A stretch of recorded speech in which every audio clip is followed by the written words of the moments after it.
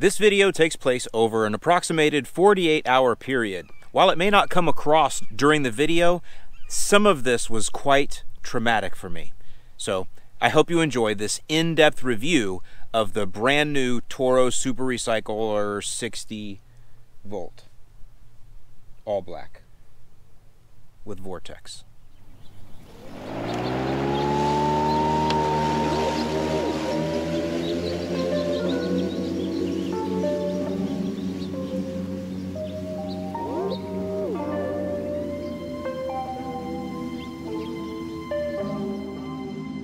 It was right about here that I realized something's not right, and things started to go downhill really fast from here, literally.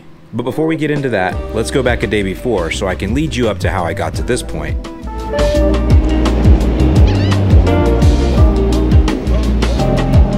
So here I am on St. Paddy's Day, enjoying filming this beautiful sunset, having a nice cigar, when all of a sudden I realize the new 60 volt recycler that everybody's been waiting on is on my porch.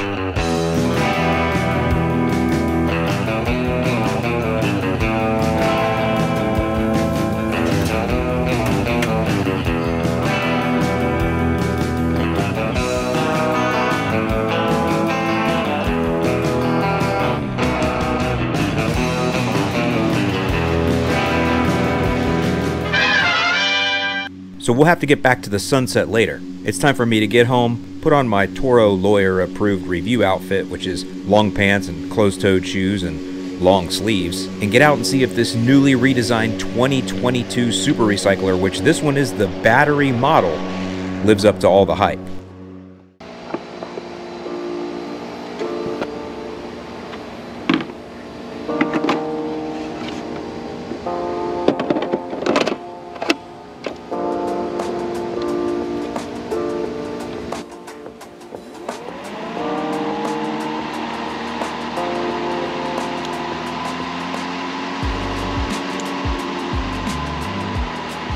So honestly, I didn't really know where to start. You guys know I'm like a huge fan of this brand, but this is a pretty big leap for me, going to the battery Super Recycler, which is my favorite platform of all, and I've never tried it in a battery.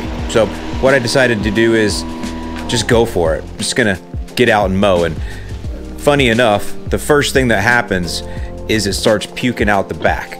And I already can tell, I didn't check the mulch plug. So I go down and check it, and you're gonna find this thing is not easy.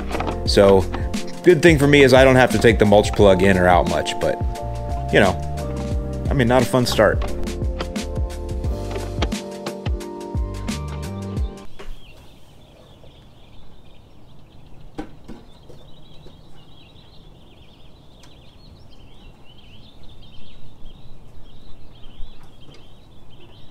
What the frick?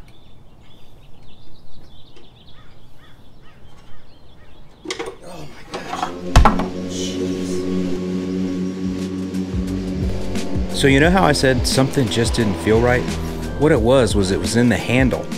It just felt like it was riding high. I almost felt like I was raising my hands above my head.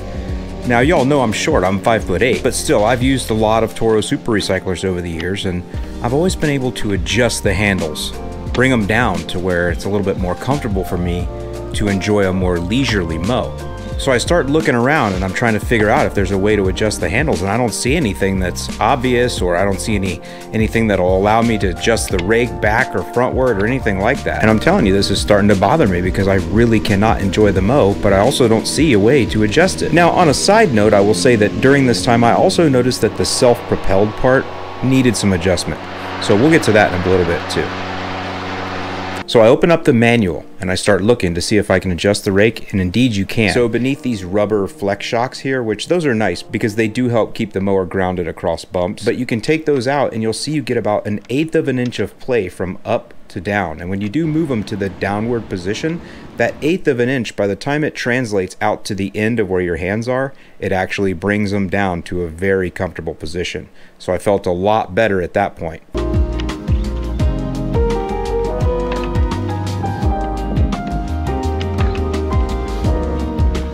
Then I also had to get out some more tools and go ahead and adjust the self-propulsion just to make it a little bit more stiff, to give me a little bit more power.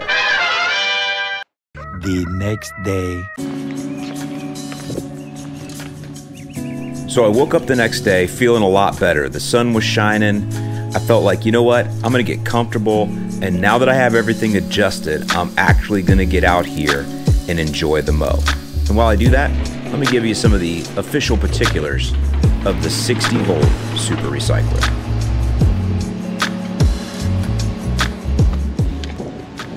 Super Recycler.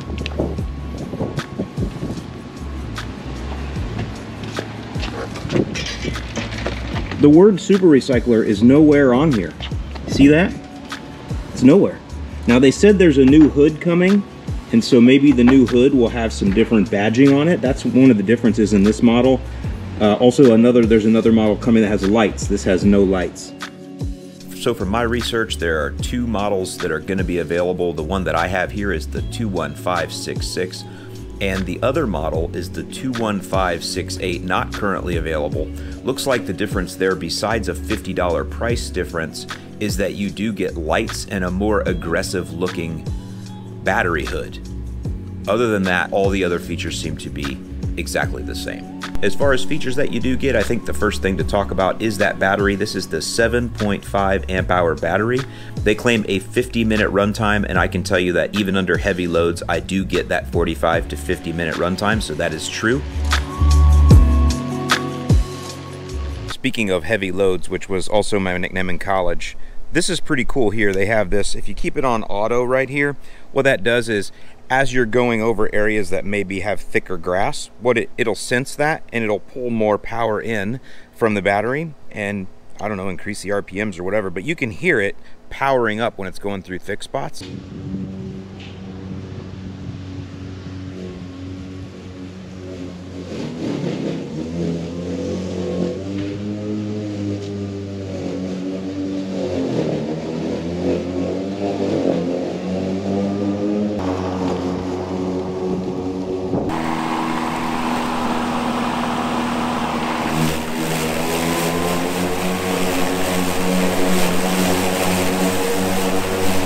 So that's really cool. And then of course, if you're me, I just put it on max boost all the time. I mean, if you're gonna give me a max boost setting, that's where I'm rolling. But I'm sure that could affect my battery life. But as mentioned, I'm getting real close to that 50 minutes or even a little more, even with max boost on 100% of the time. Now I did pop one of my 2 amp hour batteries that I've got for my blowers and weed whackers. I popped one of those in there. It does run the mower for about 10 minutes. So if you had 3 or 4 of those, you could use those while your larger battery charged, because it does take a good 45 minutes for a full charge.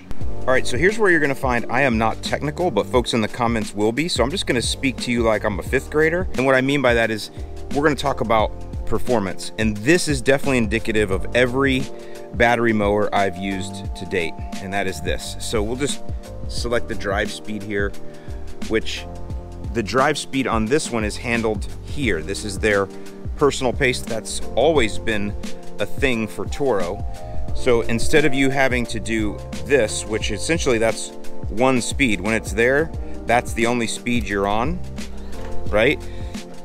Whereas this, it kind of senses it. The more you push, the harder you push, the more the load, you know. So that is already coming through and translating well. So let me show you that. Here is what all battery mowers that I've used do. And I have it on the slowest speed, right? Here we go, ready? Watch the jerk.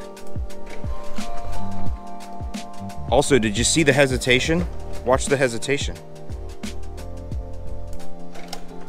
Can you sense the hesitation there? Well, that gets annoying when you're going up and back and up and back, and you have that hesitation around that bothers me to no end. Okay, ready? Watch here. Now you're gonna have noise because I can't run this one without the blade going, but watch here.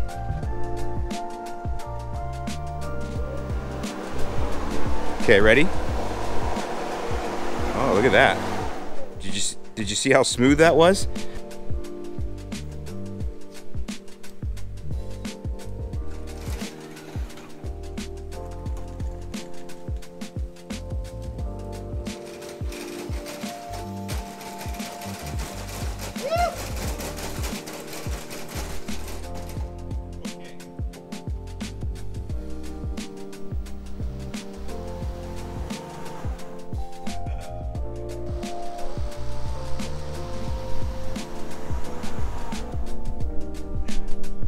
So I hope that's translating, because I think most of you that have used any other battery mower, you will understand what I mean by that herky-jerky part. And this has solved that. Maybe in gas mowers, it's got a clutch, right? I think the clutch does that. You can kind of feather a clutch. I know when I used to drive a manual, I could feather a clutch to help things go into gear easier. So I don't know if that's what gas models do, and maybe they've now perfected this personal pace or adjusted that to simulate what feathering a clutch does. I don't know if that's the right term, but I'm looking for you guys that understand this stuff. But I think my visual demonstrations there will be enough to show you that this is one of the reasons why this mower is so effective and so enjoyable to mow with. Once you get all the creature comforts out of the way and get it adjusted where you want it, then it's good to go. So let me point out a couple things on what I'm calling creature comforts, and by no means am I endorsing this mower. I think it's fine, but what this mower does really well is, like I'm saying, making things easy. The first thing is I could actually run this without engaging the blade. All I have to do is push that button in. There's the blade, right? But I can also just, and it goes without the blade. That's kind of important. You know, there's times I want to do that. This one here, I can't do that because this has to be depressed, and you start, see? But now it's going forward and the blade is running.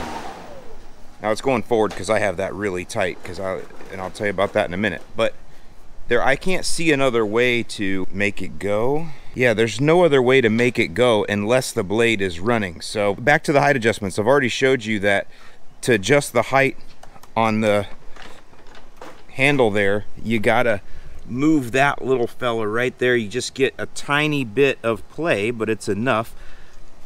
But you saw, I mean, I need tools for that. With this one,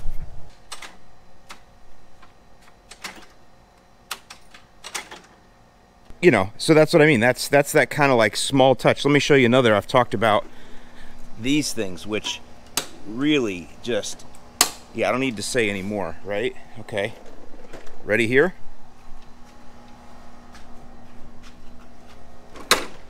All four. Bam.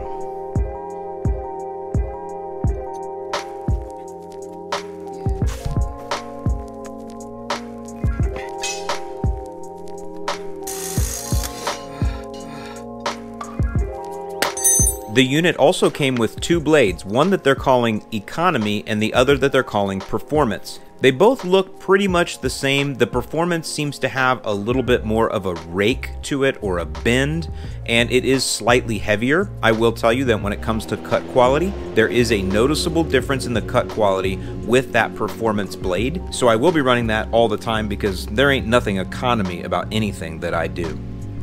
Now we're talking about the blades and cutting. Let's go talk about the cut height, because there's something that we've lost here. In past years, the old design of the Super Recycler, we would get a top cutting height of 4 1/4 inches.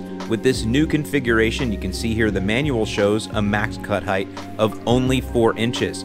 Now the wheel configuration is different too. You can see in the older version, we've got front and back tires same size. In the new version here, we've got front tires smaller than rear. I don't know if that has anything to do with it. Also, the deck is a complete redesign. The new deck is much deeper than the previous deck. However, I don't notice a difference in cut quality between the two. A lot of people ask that. This cuts just as well as the older version, and the older version cuts just as well as this. Just wanted to show that difference, especially with that loss in 1/4 inch of height on the cut height.